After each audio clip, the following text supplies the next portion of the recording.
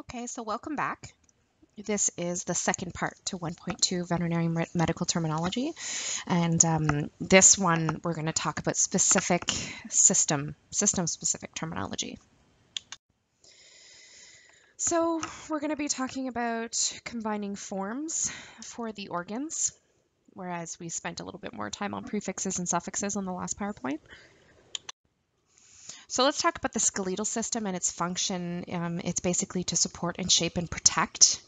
And also hematopoiesis, which is just the production of blood, happens here, and also used for mineral storage. So let's talk about the combining forms for the skeletal system. We have osteo, ossi. We have arthro, which specifically refers to joints, and chondro, which specifically refers to the cartilage. The muscular system, its function is for locomotion, movement of the body, fluid, heat generation for the body. And combining forms for the muscular system would be myo, which refers to the muscle itself. We have fasci, which refers to tissue. Tendino, which refers to tendon.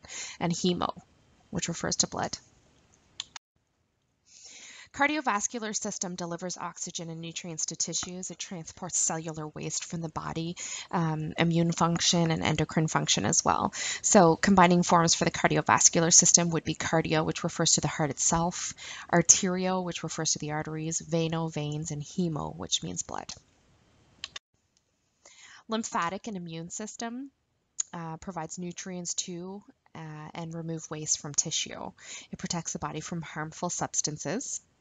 And the combining forms for that would be lympho, which stands for lymphatics, tonsillo, which refers to tonsils, spleno, the spleen, and thymo, which refers to the thymus. Our respiratory system brings oxygen into our body for transportation to the cells and also removes carbon dioxide from our body. Combining forms for that, there's two of them for nose, and that's naso or rhino. The throat and the pharynx has its pharyngo. Tracheo means trachea. Laryngo, larynx. And pneumo, like pneumonia, refers to lungs.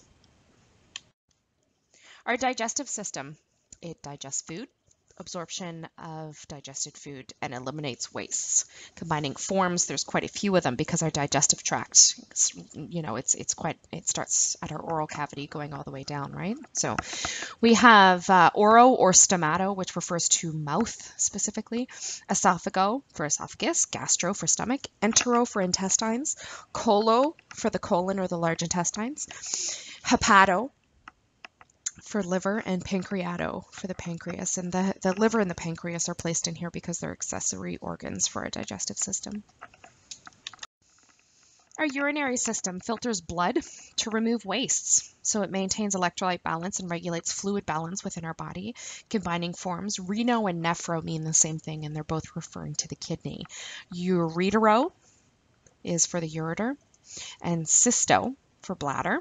We often use that term for cystocentesis when we puncture in the bladder to remove fluid.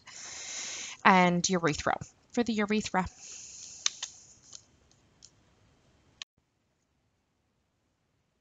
The nervous system and special senses coordinate mechanisms, receptions of stimuli, and transmission of messages within our body. Combining forms for that would be neuro, which is referring to nerves and nerve tissue, encephalo, which refers to the brain, myelo, spinal cord, ophthalmo or opti for the eye, and otto or oro for the ear. The integumentary system is referring to our skin, and its function is to protect our body, temperature and water regulation, and their combining forms for that would be dermato or dermo or cutaneo, which all refers to the skin. The endocrine system integrates body functions, homeostasis, and growth.